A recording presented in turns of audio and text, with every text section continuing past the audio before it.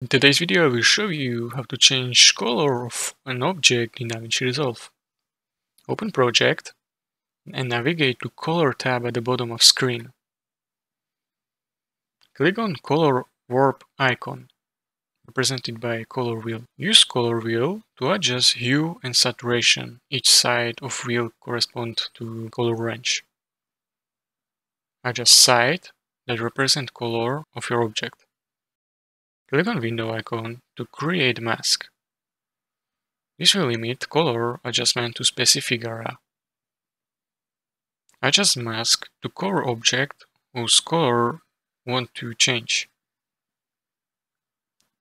Click on the tracking icon to start tracking the mask movement. This is crucial for maintaining accurate color adjustment, especially if there are camera movements.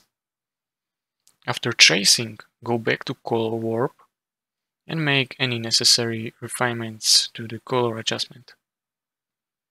Play through your video to ensure that color adjustments are accurately following the object movement. And that's it. If you found this tutorial helpful, consider subscribing and liking the video.